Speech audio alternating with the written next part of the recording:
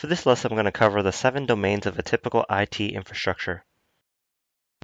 Here we have the 7 domains: the user domain, workstation domain, LAN domain, LAN to WAN domain, WAN domain, system application domain, and the remote access domain. The user domain covers all the users, all ranks that have access to the other 7 domains. They may be users, employees, contractors, consultants. The old phrase that a chain is only as strong as its weakest link applies to IT security too. People are often the weakest link in IT security. You could have the strongest technical and physical security available. However, if personnel don't understand the value of security, the security can be bypassed. For example, technical security can require strong, complex passwords that can be easily cracked. However, a social engineer attack can convince an employee to give up the password. The risks in this domain are: users can destroy data in applications intentionally or unintentionally and delete all files. A user can find that his girlfriend had cheated on him. In revenge, he uses her password to delete all her work so that she would get fired. Users can insert infected CDs or USB drives into the work computer. Lastly, social engineering attacks represents a big vulnerability in this domain. The workstation is the end user's computer. It is a computer of an individual user where the production takes place. The workstation is susceptible to malicious software, also known as malware. If antivirus software isn't installed, the workstation is vulnerable. The workstation is also vulnerable if it is not kept up to date with recent patches. The risks are: the workstation operating systems can have a known software vulnerability that allows a hacker to connect remotely and steal data. A workstation's browser can have a software vulnerability which allows unsigned scripts to silently install malicious software. A workstation's hard drive can fail, causing loss of data. Computers that aren't patched can be exploited. If they don't have antivirus software, they can become infected. The LAN domain is the area that is inside the firewall. It can be a few systems connected together in a small home office network. It could also be a large network with thousands of computers. It contains all the workstations, hubs, switches, and routers. The LAN is a trusted zone. The risks in this domain are: a worm can spread through the LAN and infect all computers in it. LAN server OS can have a known software vulnerability. An unauthorized user can access the organization's workstation in a LAN. Weak passwords can be cracked. The LAN to WAN domain connects the local area networks to the wide area networks. The LAN domain is considered a trusted zone because it is controlled by a company, whereas the WAN domain is considered an untrusted zone because it is not controlled and is accessible by hackers.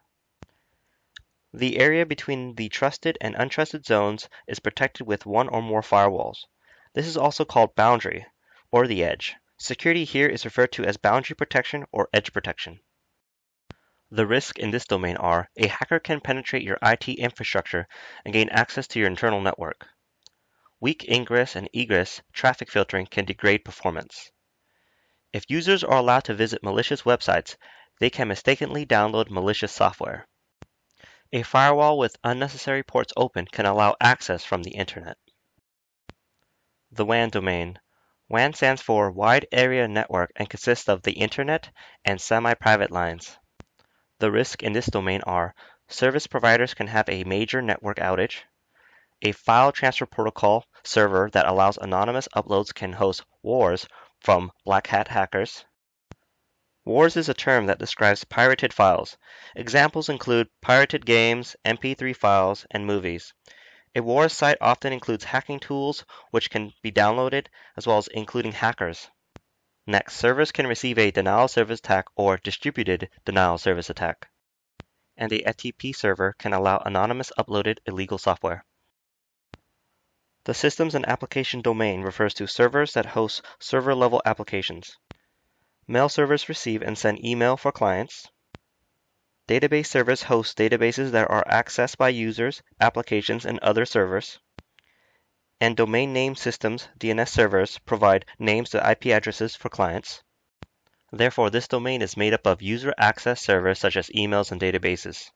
The risks in this domain are: a fire can destroy primary data center, a denial of service attack can cripple the organization's email server, a database server can be attacked by SQL injection, corrupting the data. In an SQL injection attack, the attacker can read the entire database, and SQL injection can also modify data in the database. Remote access domain is the domain in which a mobile user can access the local network remotely using a virtual private network, known as VPN. A VPN provides access to a private network over a public internet. VPN connections use tunneling protocols to reduce the risk of data being captured. A tunneling protocol encrypts the traffic sent over the network. This makes it more difficult for attackers to capture and read the data. However, vulnerabilities exist at two stages of VPN connection. The first stage is authentication. Authentication is when the user provides credentials to prove identity. If these credentials can be discovered, the attacker can later use them to impersonate the user. The second stage is when the data is passed between the user and the server. If the data is sent in clear text, an attacker can capture and read the data. So the risks in this domain are: communication circuit outage can deny connection. Remote users may be infected with a virus and not be aware of it.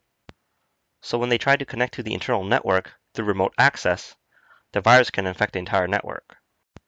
Remote communication from office can be unsecured. And VPN tunneling between remote computer and ingress and egress router can be hacked. Well, that's it for the 7 domains of a typical IT infrastructure. Hopefully this gave you a better understanding of it and showed you exactly what each domain is, as well as the risk and weaknesses involved in them. All right, thank you for watching.